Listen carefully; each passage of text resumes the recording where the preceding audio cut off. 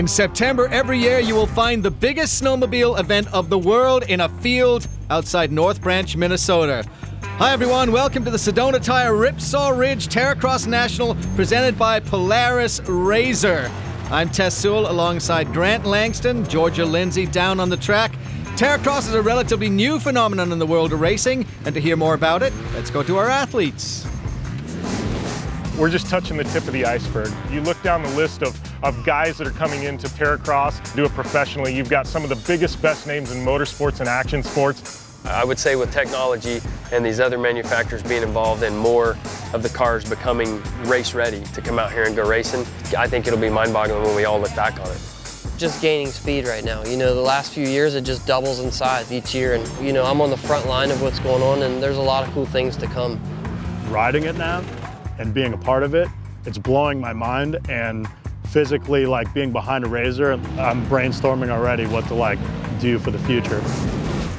Well, let's have a look at our track today. Off the Optima start line, through the Walker Evans whoops, then the Fox Proving Ground split lane, into the only left on the track, up to another split lane, then your double right-hander into the Sedona Ripsaw Ridge, one more right-hander, and over the Fly Racing finish line. Our pro women's final getting ready to start. Favorite here, Jolene Van Vught, and down on the track with her is Georgia Lindsay. Jolene on the start line getting ready for the first moto. Jolene, the track, it seems to be pretty technical out there, pretty rough. What have you learned from watching the first two races? There's definitely been a lot of carnage. Unfortunately, a lot of axles have been breaking, so gotta keep it calm on the mangler and try not to interact with too many people. So keep my distance, just drive my own race. Well, pretty wise advice on how to race this track, Grant. Jolene's got that inside line, but she's going to have some challenge from Sarah Price. Yeah, two very established female drivers. As you look at the rest of our Fly Racing Women's Pro XP 1000 lineup, good thing they're on the front row. The two fastest from qualifying. Let's see how this start goes for these drivers. So we're ready for that green flag to be raised, and they are off. The black machine there on the outside got a great launch. That's the 78 of Sarah Price. Yeah, great jump from Sarah Price. Had to go to the outside there, which obviously the shorter line was up the inside for Jolene. She's got it for the moment, but Sarah's still trying to come work that outside line. So Jolene Van Vught in the pink and yellow Rockstar rig, the black Hoonigan rig of Sarah Price there. Still has to work her way around the outside, so she has the disadvantage of that line. Yeah, settling into that second position. We see our E3 spark plugs on board from Sarah Price with Jolene right in sight, so really tight. Is she going to take a different line? She does. Very smart move there. You can't pass if you follow, but I think that outside cost her just a bit of time. Now in third place, Jamie Luberg. She is all over the back of Price, so one mistake, you see what can happen on this racetrack. Jamie Luberg, the Luberg family, her brother Jason builds these tracks. They are both great racers. Oh no, look at this. Kyla Savage off the track, already out of the race at the end of the first lap, so unfortunate for her. Meanwhile, Jolene Van Vught holding off the hard-charging Sarah Price. This is a beautiful shot, that Odyssey battery on board. You can see the concentration in her eyes. Just look at her working that wheel back and forth, steering and counter-steering. Sarah Price still coming under pressure from Jamie Luberg. So the battle for the podium positions still rage on. Sarah's spent enough time in these machines now where she is learning how to hold off chargers like Jamie Luberg. But we sat down with her earlier to talk about the transition from 2 wheels to 4. Yeah, it's quite a big transition, honestly. Like on the bike, you have your body positioning. You're able to correct things if you make a mistake or move the bike in the air. In this, it's all throttle control. You got to know what you're doing when you get off that lip to when you're going to land, and it's all beforehand with your throttle and setting the car up. It's everything. You don't have your body to help it move into areas you'd like it to be if you make a mistake. I got into racing UTVs pretty fast and doing a lot of series, tons of different things, and yeah, it's been a fun journey, honestly, and it's really nice to have a cage around you. On board there, the E3 spark plugs on board of Sarah Price, and watch this. plows into some dirt off the lip. That was a face full of dirt there.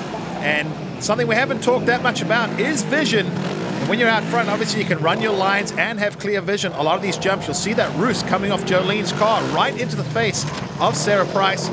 Once again on board with the Odyssey batteries with Jolene Van Buet from Ontario, Canada.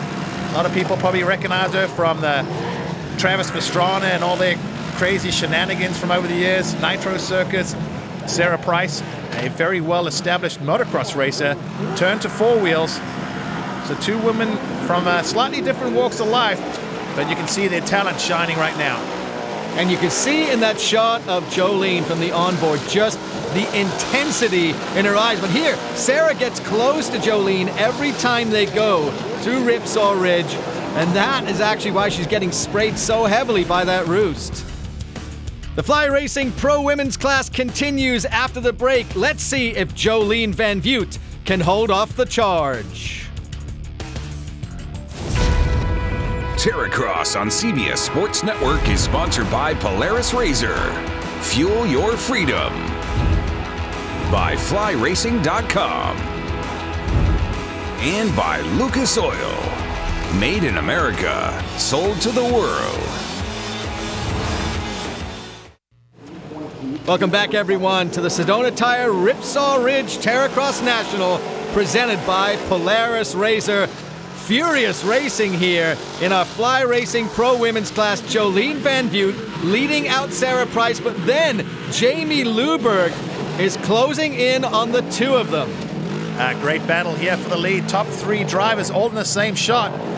With time to play, can Luberg get up on these front two? We see at times Sarah Price is able to close right up on the rear of Jolene. And then, you know, maybe a different line or a slight mistake, and then she's got to catch it all right back up. And while that's happening, it's allowing the third place driver to close in. Well, the interesting thing is Sarah is really quick through that technical Fox Proving Grounds. And then Jolene seems to find a little bit of something to get away from her in the straightaways. But Sarah is crawling all over the back of that pink Rockstar machine. Yeah, the problem here when you come to one of these sections like just that is that can happen.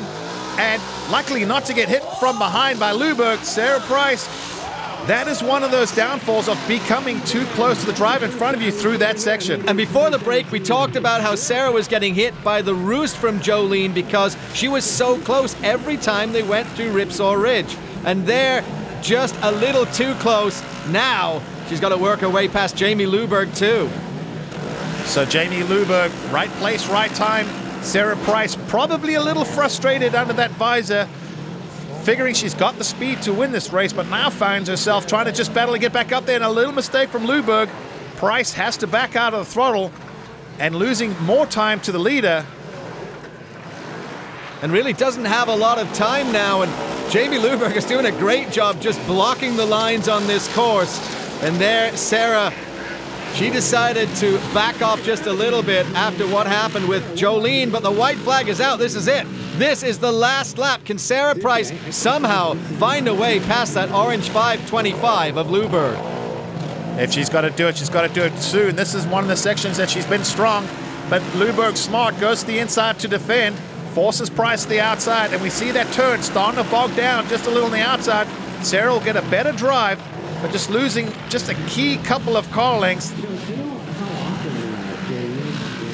And this is all good news for Jolene Van Buet. While the fight goes on behind her for second, she just has to make a couple more turns out of the Sedona Tire Ripsaw Ridge, makes the right. This is it. The win in the Fly Racing Pro Women's class goes to Jolene Van Buet.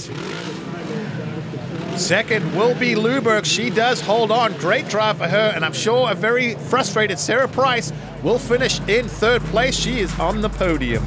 Jolene Van Buet takes her win here at North Branch, and for Sarah Price, the frustration must be just huge. She was racing well, but mistakes, well, that's what costs you the win.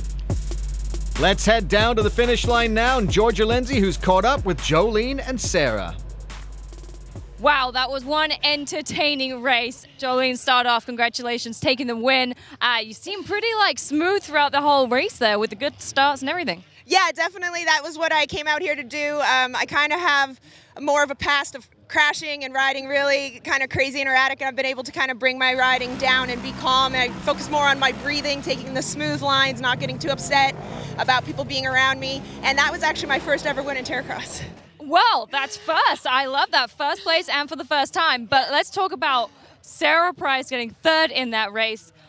But what happened? I mean, right on that jump behind us, catching the back of Jolene's wheel, what was going on? Oh man, yeah, it was a crazy race. I'm so proud of Jolene. She's come so far, and honestly, that was some incredible driving by her. But you know, I was right on her the whole entire race. I started second behind her, and dude, yeah, that mangler, you have to give yourself some room. And then she went into limp mode on the top of it, and so when that happens, there's nothing you can really do. That was kind of a bummer on the second to last lap, but hey, that's racing, and I'm stoked to be here with some good girls, and can't wait to go back out there.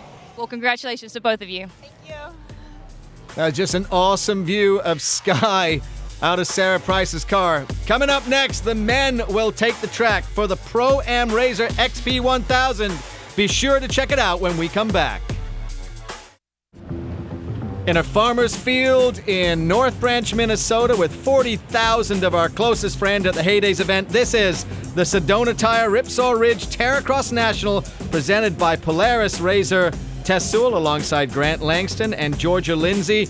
You can get yourself some hillbilly fries if you were out here right now, or you could hang out and watch the Pro-Ams in their Razor XP 1000 tackle this Terracross course, Grant. Yeah, these guys getting ready for the race. Jeff Skase on that pole position. Good starting point. Jason Plouffe as well on the front row. Andy Ives right behind him. Ross Robinson and Darren Meese round out your top 5. So you see him getting ready to race, and the green flag is waving. That was a great race start there for Jason Plouffe. Wow, good on-board shot here from Andy Ives at Fly Racing. Oh, and he gets real close there. Jeff Skase gets a little love tap from behind from Andy Ives. Oh! Plouffe goes over. And a big one for him there, and just like a turtle, he is stuck upside down. Another driver unable to avoid it, so Jason Plouffe, let's have a look at this one. Watch, just drops that front end, not quite able. Nose pick, almost had it coming around here. We thought might have had it, almost, and maybe got on the throttle a little bit too early, then falls back on to Ross Robinson. So Plouffe is now the right way up, but that was an unfortunate circumstance for him. He was leading out the race at that point. And now Andy Ives has managed to find his way through, being followed by Skase and Darren Meese. What a interesting lap one there. A lot of action and a lot of changing of position. On board with Jeff Skase, who won the military class last year, and Georgia met up with him earlier in the pits. Joined by Jeff Skase, now winning the military class last year, but pro this year. You are going into this, but to do some trial and error to improve your product. Tell me about Optimus. That's right, Optimus is actually the OEM supplier for starter motors for all these machines out here. So me personally, I'm the vice president of Optimus. I wanted to get out here with the guys in the dirt and understand the riding experience, just to get to know what's important to them. And doing it in the pro class, this is, you know, this is going to be an experience for you. What do you think you're going to learn to try and improve the product? It's already been quite an experience. Some phenomenal athletes out here. It's an honor to be surrounded by such great talent, and anything I can soak up from them, I'm happy. Best of luck. Thanks, Jeff. Well, I don't think he was planning to soak up that bump from Andy Ives at the start of the race, but Skase doing well so far at being challenged on the inside by Darren Meese. On board our E3 spark plugs with Darren Meese. Great move there, up into second spot. You saw both drivers trading mistakes through that turn, and it was basically who made the least amount of mistakes, and now up to the inside. Back again, Jeff Skase does not want to give this position up, and he fights and gets it right back. Nice move there. He crossed the line at the start of that step down, so Meese really didn't have a chance to jump down there. Great racing from Jeff Skase, and Meese is just fighting hard. He came out of the Big dip there, a little bit sideways. That threw him to the inside, so he didn't really have a choice on what line to take, but fortunately, Mies had left the door open. Once again, side by side, through the split lane. Unbelievable watching these onboards. Oh, look. Was that a gear problem there for Darren Mies? It certainly looked like it. We've seen it happen before to some of these units. As they get bashed around, they can jump out of gear every now and then. And the more you try and grab on that shift lever while moving, can grind those gears. And maybe it's terminal, or maybe he's just being cautious. But Darren Mies off the pace. That Lucas Oil on board showing us. You can almost see the frustration in his eyes. So Andy Ives leading this one out right now. This is our Pro-Am Razor XP. Andy Ives is leading over Jeff Skase. Let's see what happens when we come back. The Pro-Am Razor XP 1000 on the track here at the Sedona Tire Ripsaw Ridge Terracross National, presented by Polaris Razor. Andy Ives in the lead in this race. He is having a great weekend out here in North Branch. Yeah, looking smooth out there, but don't look over your shoulder right now, because there is plenty of competition, and that's in the form of Ross Robinson. He is close in second, slight little gap, and then another battle for that third spot between three drivers. Oh! Wow, contact there happening. And happening in the very bottom of the pit at our Sedona Tire Ripsaw Ridge. Darren Mies is just not having a good day. Yeah, you see the lines come together here. Lands a little awkward. He hooks that rear tire, throws him in the side. See our cameraman doing the smart thing. He runs for cover. Fortunately, the UTV stays on track. It's on its side. Crowd having a look. But that will bring out a full course yellow. And they'll get him back over. That vehicle looking a little secondhand at the moment, but we know how races are, Tess. They'll just keep going if they can. Oh, they will, and he can keep going, being on his roof, being right side up because of the safety gear. We talked to Andy Ives about that earlier. Terracross is all about the rough, tough, and muddy racing, but it's also about safety. If you look at the cockpit of these vehicles, you'll notice all the drivers are wearing either a 4- or 5-point harness. That's to keep the drivers attached to the vehicle at all times. The other thing you'll notice is the equipment the driver's wearing. If you look at me here, I have a fire suit on. I'm also holding here a full-face helmet with a neck restraint. If you're not familiar with a head neck restraint, basically you see here is it attaches the driver's head to the shoulders in order to keep the neck from overextending. So whether you're out there racing, whether you're out there trail riding, make sure you always wear your safety equipment so you can keep coming out and keep having fun. Wise words there from our race leader, Andy Ives. We are now lined up for a restart at the Optimus start line. Ives in that black and orange machine gets a great jump at the start. Yeah, exactly what he wanted. Gets that inside to protect that first turn. Comes out in front. So second place still for Ross Robinson. Looking solid. Third at the moment, I believe, is Skase. And behind him is Jason Plouffe. So the battle for the podium is on. Ives got the lead at the moment, just stretching out about a car length or two. And the beauty of that is you don't have to worry about continuously protecting or closing the door on the inside. You can run your lines that you want, whether that means going to the outside of the split lanes, whatever's the fastest. And you know, while we were, watching all that chaos and carnage go on with Mies and Skase, Robinson here in the yellow and black machine just managed to calmly pace himself, crept through the field. He's now sitting in second place. The white flag is out. There's one lap left, and he is actually chasing Andy Ives with a clear road between him and third place. So that's a great run there for Ross Robinson. Absolutely. We almost have two battles on the track, one for the lead and one for third. Who's going to come out on top on this battle? Who's going to be the odd man not on the podium? At the moment, it looks like it will be Plouffe. And here we're on board, the Lucas Oil on board of Jeff Skase. Whoa, look at Ives being pressured from behind by Ross Robinson. I haven't seen him make a mistake like that. He's obviously feeling the pressure. He's just going to hold him off for one more turn, and that will be enough. Taking the win in the Pro-Am Razor XP 1000 class. Andy Ives over Oregon's Ross Robinson, and Skase manages to pull his way through to third. Wow, great racing there. Got to take your hat off to Robinson, pushing all the way to the end there. Kept Ives honest right down to the finish line. And we heard from Andy Ives earlier talking about the machines, talking about safety, but he left it all on the track in that race to keep himself in front, and he's down with Georgia Lindsay. Andy Ives taking another win, leaving Heydays feeling pretty good, I'm sure, but it was a lot of chaos in that race, but you stayed out front and just smooth and simple. Yeah, the track was changing a little bit, so we were changing up our lines a little bit at the end, and the guys are coming. They're getting faster as well, so we're going to come back for this final round here and try to change it up a little bit more and see what else we got left in the tank. Well, good job, well done. Thank you. Pro-Ams are done on our Terracross track. Coming up next, one of our favorite classes here, the Sedona Tire Celebrity X Turbo.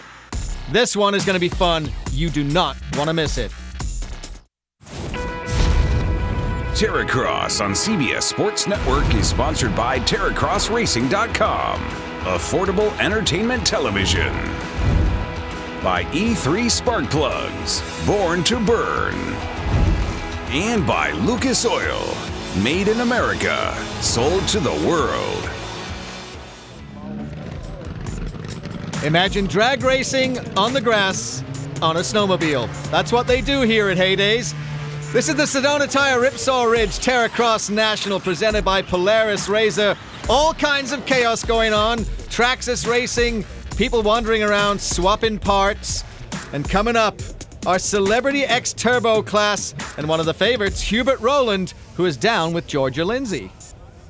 Everybody's favorite redneck, Hubert. Now, Hubert, out there on the track in the first moto, you were coming through the guys. You just had a lot of trouble, ended up pulling off.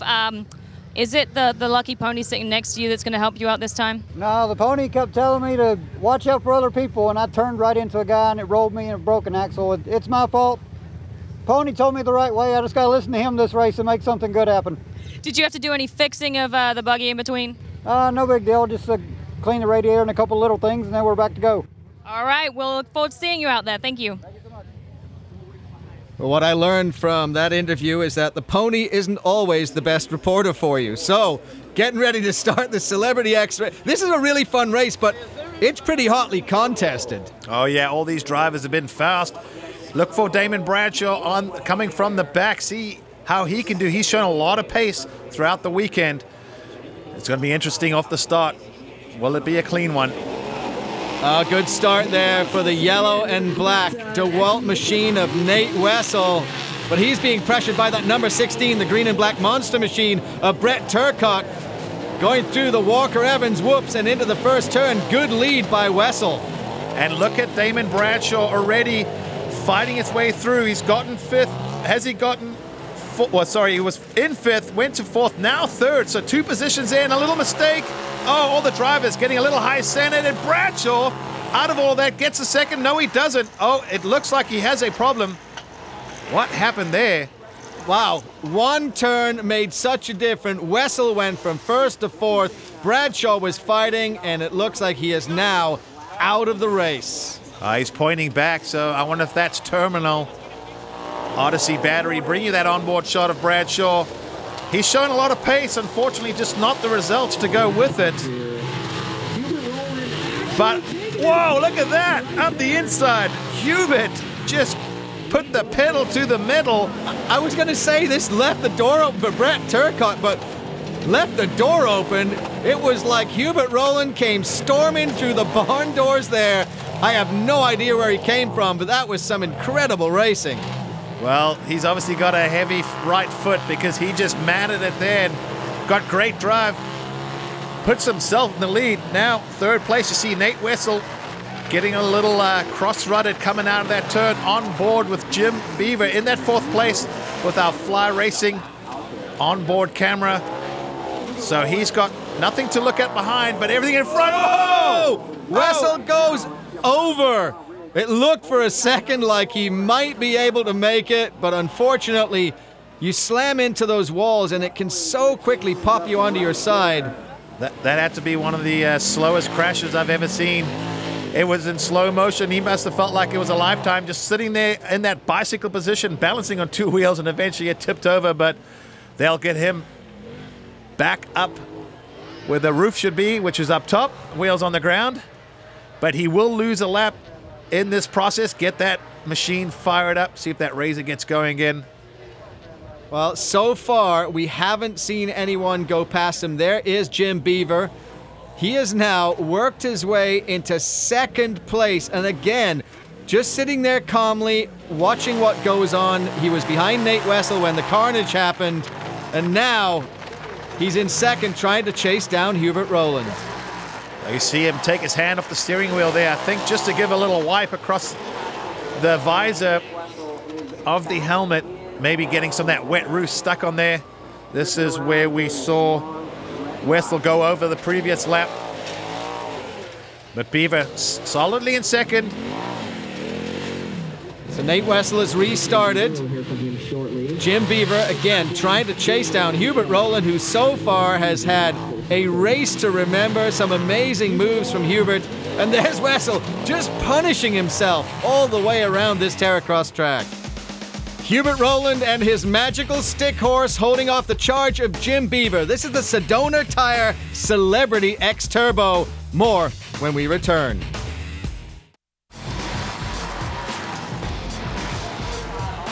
Welcome back to the Sedona Tire Ripsaw Ridge Terracross National, presented by Polaris Razor. From beautiful North Branch, Minnesota, Tess Sewell alongside Grant Langston and Georgia Lindsay.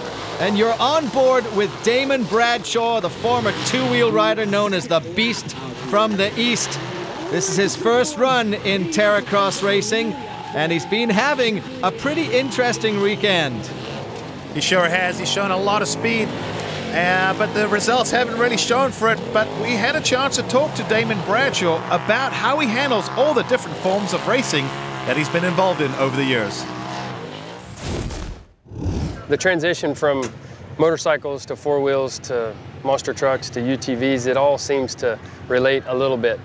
You know, everybody uses that saying, with age comes a cage, and I like the thought of having a cage over my head, but yet I still ride moto as well. So, you know, racing all different types of vehicles, and then getting invited not only by Terracross but by Sedona Tire and Wheel and Fly Racing with WPS to be here and race is another one of those marks that I haven't been able to do. And so to go and experience something totally different than what you're used to, you can't put it into words.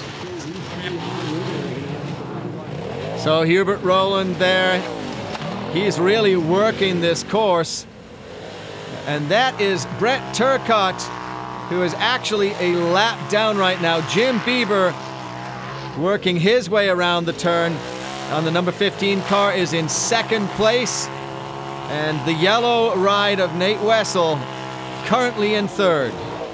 Yeah, for Damon Bradshaw being a couple laps down, probably doesn't want to interfere with the leaders, but it looks like he's got the pace, wanting to get basically a lap back from Jim Beaver, but choosing wisely just to get some time on the seat.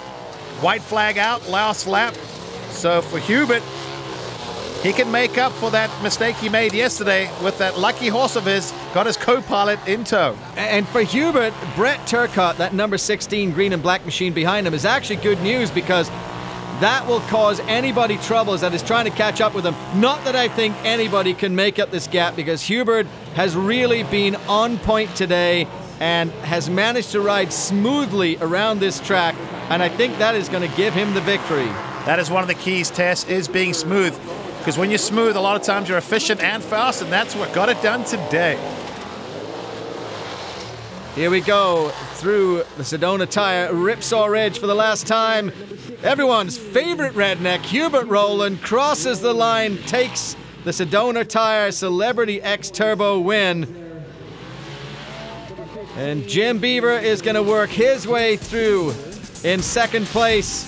And Nate Wessel, who at one point was on the side, managed to right himself and comes up in third place. Tough race, though, for Damon Bradshaw with what looked like it could have been terminal.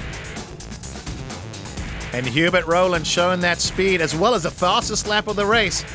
And he is down there with Georgia Lindsay.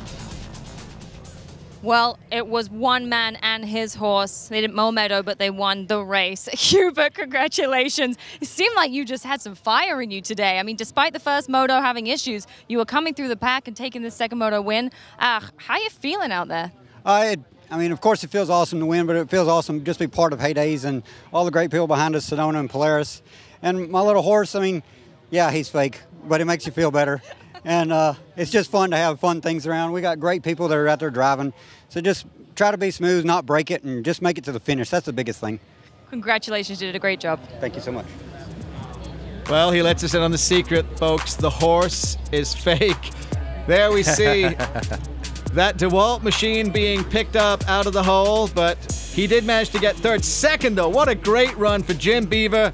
Georgia's caught up with him. Jim Beaver taking second place in that last race. Wow, the track has changed a lot throughout that, but there was some battling going on. Oh, there was definitely some battling going on, you know, and this track, like you said, it's completely different than it was earlier in the other races. You know, it's about survival. You got to make it to the finish line. As you guys saw, shenanigans ensued, but yeah, we were here. We made it to the finish. Car's still in one piece. We're ready to go for later. Congratulations, well done. Thank you. Fun celebrity race here. And coming up next, the battle of the sexes. The pro women versus the pro-am in the XP 1000 shootout. You don't want to miss that. Terracross on CBS Sports Network is sponsored by Polaris Razor. Fuel your freedom. By Sedona Tire and Wheel. And by Lucas Oil. Made in America, sold to the world. Welcome back, everyone, to the Sedona Tire Ripsaw Ridge Terracross National, presented by Polaris Razor. We're here at Heydays in North Branch, Minnesota, the world's biggest snowmobile event. 40,000 people in a field an hour north of Minneapolis, St. Paul. Well, the Pro Women versus Pro-Am XP 1000 shootout is one of the most popular events of the weekend. And who doesn't love a battle of the sexes, Grant? Everybody does. We know which team most people are, the women on the women's side. And, you know, the guys don't want to be beaten by the women, but there's a lot of talent coming from that women's side. So all the odd numbers will be the men lining up. And on the even side, you got the women. So all nose to tail of the sexes as well. So Jolene Van Buet there closest to us in that pink and yellow Rockstar machine. Darren Meese in the blue number 18. Jolene gets a great start, but she's got the outside line. As we go on our Odyssey battery on board with Jolene, gives you a perspective what she's going through, leads into, and some contact. Bruce, so much happening on this opening lap. Well, I guess that's what happens, Tess, when you put twice as many machines, it becomes organized chaos. Well, I wouldn't call it quite organized, but it definitely is chaos. Sarah Price there, she was trying to find a way around Jolene, but as we got into that log section and the Fox Proving Grounds, that is where a lot of the challenges happen. Oh no, Ives is over. And just like that, Ives on his side. Now there's a telling on board for you. Yeah, that gives you the whole story there from that E3 Spark Plugs camera view. And what does that mean? It leaves the woman out 1-2. Sarah Price takes the lead, probably the biggest benefactor on that opening lap. Jolene right behind her. So at the moment, the woman putting it to the men. At the moment, we've got all girl power. And then you saw that 541 of Ross Robinson. Remember, in his race in that Pro-Am, he was quietly creeping up. But what has happened to Sarah Price? She just stopped in the middle of the Fox Proving Grounds. She obviously no power at the moment. She came to a standstill trying to get that fired up, and how bitterly disappointing after a great start, being out front and then something like that. She's got to be just gutted at the moment. So Ross Robinson in the yellow and black machine trying to find his way around Jolene Van Buet. Jolene winning her women's race, and she is now trying hard to hold him off. She takes a different line through the Sedona Tire Ripsaw Ridge, and Robinson almost landed on top of her. That was probably a little too close for comfort. Green flag still waving. That means we'll continue racing. Robinson keeping the pressure on. Jolene out front. There you see the stranded machine of Sarah Price. Oh, Darren Meese is actually trying to find. He found a way around the right-hand side of Price. I didn't think he'd make that. Oh, and a mistake from Jolene, side by side over that big jump. She comes up short. She's going to lose 1, maybe 2 positions here. Oh, and a problem for her as well. Oh, no. Both of our top female drivers, Jolene Van Buet, Sarah Price, having mechanical problems out there on the track. So now she's racing alongside Lucas Olsen, who's jumped in that number 124 for Jeff Skase, who had to take off and catch an early flight. Nice of him to hand that over to Olsen, who's quietly snuck up from the back of the field in a great position right now, fighting for that podium position. But you've got to wonder, the problem that Jolene already experienced, a problem for Sarah, is she now got to be worried that that could happen again and it could allow Olsen a way through? So we'll try fill you in. It's Robinson in the lead. Meese is in second. Oh, Robinson dug that outside tires in there. Everyone trying to find their way around that stranded car of Sarah Price on board with Andy Ives in that 6th place with Our Fly Racing on board. You hear that wind noise. And you can see how this track has changed throughout the day, Tess. A lot of ruts and grooves really forming it. Oh, wow. How did they drive away from that one? Ives basically did a wheel tap off the roll cage. And I can only imagine if you're Jason Plouffe, you were looking out the side of that machine and all you could see was tire. Well, he knows at least he was running some Sedona tires. He got a close-up look at that. I probably could have put his hand out and checked the tire pressure if he wanted to. And there, one of the women in the 37W, 18-year-old Addison Nibel. She actually is studying marine zoology, so it's not all about dirt and racing. Oh, Andy Ives, man, this guy is not afraid to out-jump people. Once again, grabs a handful, and oh, I wonder if that's from the contact. Seeing the passenger door open on Robinson won't slow him down that much. It's probably more annoying than anything else. But it has allowed Meese to creep his way through to first, and Ives over again. Oh man, this has been a tough race for Andy Ives. I think what you're seeing is, as the race is going down, and a problem for Jolene is with these ruts getting so deep, these guys are catching the sidewalls of the tire and it's just popping them over. Let's have a look at what happens here. Ives just comes in the corner, grabs a handle. Yep, the tires are just catching those sidewalls and getting a lot of grip, throwing it over.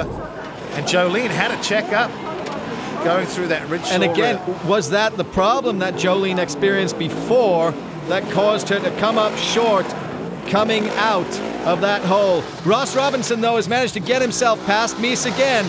Door is open. He's waiting for a passenger to jump in, but I don't think he's going to get one. Saw the yellow flag out there. Ives back on his roof. He'll go down another lap.